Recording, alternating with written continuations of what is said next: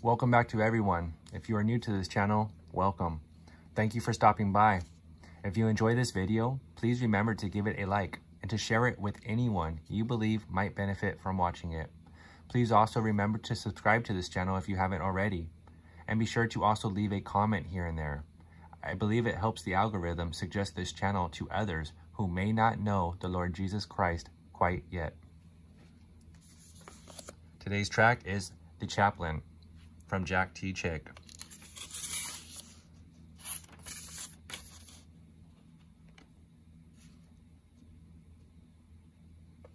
The Chaplain.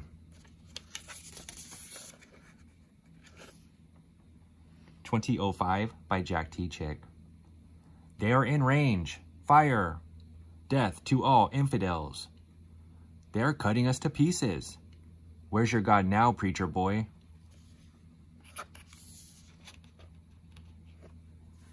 Dear Lord, we need your help. Please, in Jesus' name. Zing, zing. Nothing can save us now." 10 minutes later. "Where did that wind come from? I can't see a thing. Cough, cough. The sand is blinding me. Pull back."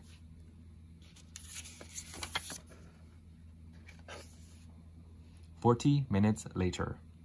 "Benny, look what God did for us." "That wasn't God, preacher. Just a freak storm. We were lucky, that's all." "Medic!" "Oh man, it's Max. They got him in the throat." "Move it. That's the last one for this flight. Max is in one of these bags, but I don't know which one."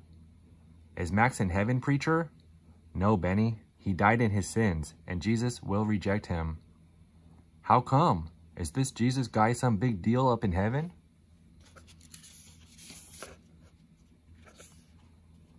"Tell me what you know about Jesus, Benny." He was a Jew some guys killed on a cross because he wrote the Bible?" "Not quite." Chaplain's headquarters. "What? Why do I have to go into combat? I'm needed here. Can't my assistant go?" "No, that's an order. You leave tomorrow at 0600 hours. "Things are so quiet. So tell me about Jesus." "He's not who you think he is, Benny. Jesus Christ created the universe." John 1:3, Colossians 1:16. "A guy on TV said that Jesus was only a man." "That's a lie, Benny. Jesus is God Almighty. He knows everything you've ever done." "You're scaring me, preacher." John 1:1 and 1 John 5:7.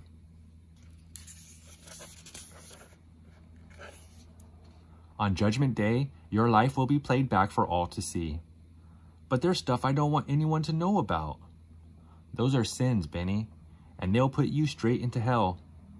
"Does that mean I'm damned?" "You will be, but there is a way out." "Then help me, preacher."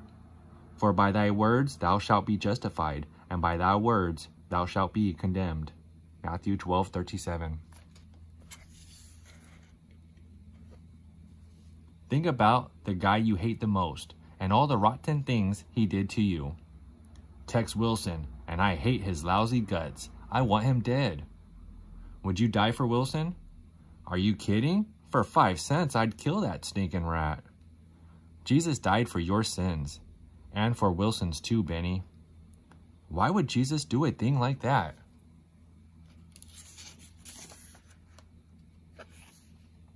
Because he loves you. As rotten as you are, he really loves you. My mom doesn't even love me. Jesus does, Benny. He's like nobody on earth because he's God.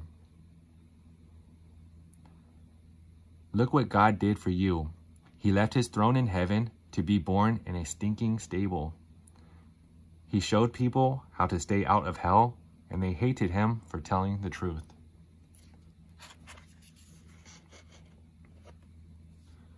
They arrested him, framed him, and sentenced him to death. They beat him to a pulp, cursed him, and nailed him to a cross. And Jesus allowed it to happen. He held back his angels so he could shed his precious blood and die in your place. For God so loved the world that he gave his only begotten Son, that whosoever believeth in him should not perish, but have everlasting life. John 3:16. But 3 days later,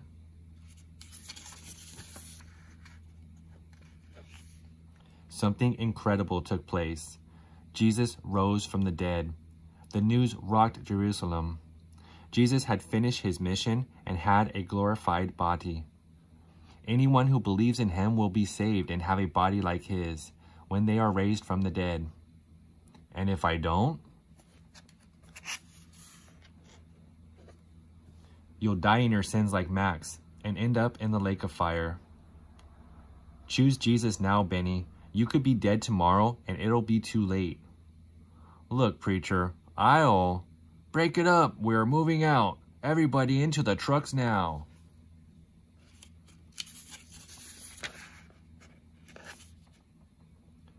Chaplain, we'll be landing in 1 hour. Thank you. You'll be flown by chopper to the forward line. Oh, I hate this. They're breaking through our left flank. Grenade! Blam! Why did you do it, preacher? I couldn't let you die, Benny. You are not ready. Cough, cough, ugh. Greater love hath no man than this, that a man lay down his life for his friends. John 15:13.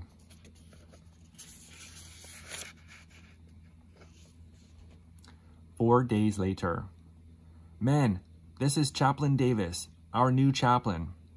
This is Captain Davis, our new chaplain. He's here to help you with any spiritual problems. Whatever your faith is, men, I'm available for prayer or counsel.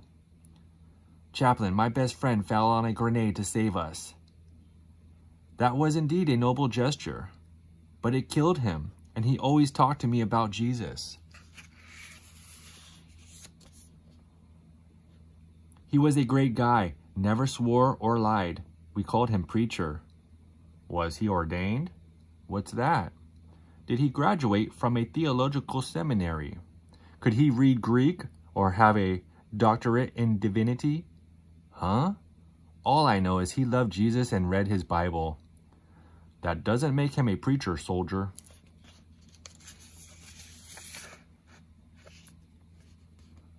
I suppose he told you that the Bible was true and that Jesus is the only way to heaven. Yes, sir. Well, he was wrong. There are many ways to heaven. Mary, Buddha, Allah, besides, we're all children of God. The preacher said that's a lie. Careful, I'm a man of God, but your friend was just a wannabe. You're dismissed, soldier.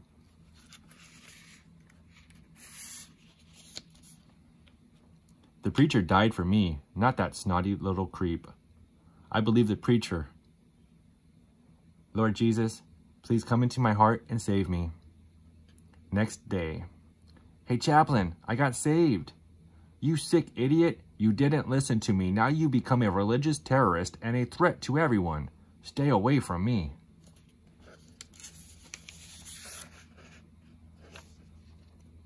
The unit is on the move. Want to sit in the back with us, chaplain? Hardly. I'm an officer, and I don't sit with Bible thumpers. That's okay. I'm praying for you anyway. Something wrong, chaplain? Yes. I've spent years studying theology and getting my doctorate. I've published papers in leading journals. I'm not getting the respect. At that moment, they hit a landmine. Kaboom. There are no survivors. Their lives are reviewed. Because you believed, I died for you. Welcome into heaven. Well done, Benny. Enter thou into the joy of thy Lord.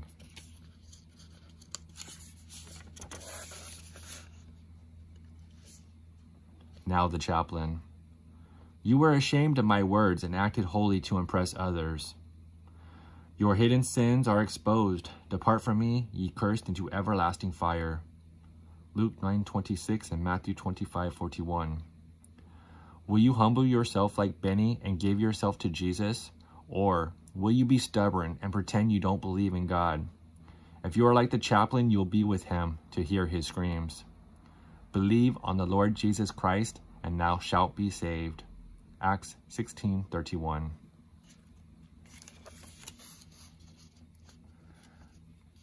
The Bible says there's only one way to heaven. Jesus said, I am the way, the truth, and the life. No man cometh unto the Father but by me. John 14:6. Nobody else can save you. Trust Jesus today. That if thou shalt confess with thy mouth the Lord Jesus, and shalt believe in thine heart that God hath raised him from the dead, thou shalt be saved. Romans 10:9. 1. Admit you are a sinner. See Romans 3:10. 2. Be willing to turn from sin. Repent. See Acts 17:30. Number 3. Believe that Jesus Christ died for you, was buried, and rose from the dead. See Romans 10:9-10. Number 4. Through prayer, invite Jesus into your heart to become your personal Savior. See Romans 10:13. What to pray? Dear God, I am a sinner and need forgiveness. I believe that Jesus Christ shed his precious blood and died for my sin. I am willing to turn from sin. I now invite Christ to come into my heart as my personal Savior.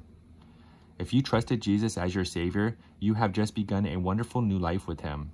Now, 1. Read your Bible, the KJV, every day to get to know Jesus Christ better. KJV stands for King James Version. Number 2. Talk to God in prayer every day. Number 3. Be baptized, worship, fellowship, and serve with other Christians in a church where Christ is preached and the Bible is the final authority. Number 4. Tell others about Jesus Christ. Ultimately, the most important thing is to accept Jesus Christ as your personal Lord and Savior. Everything else will fall in line if your heart is in the right place. Accepting Jesus is really all you need to do.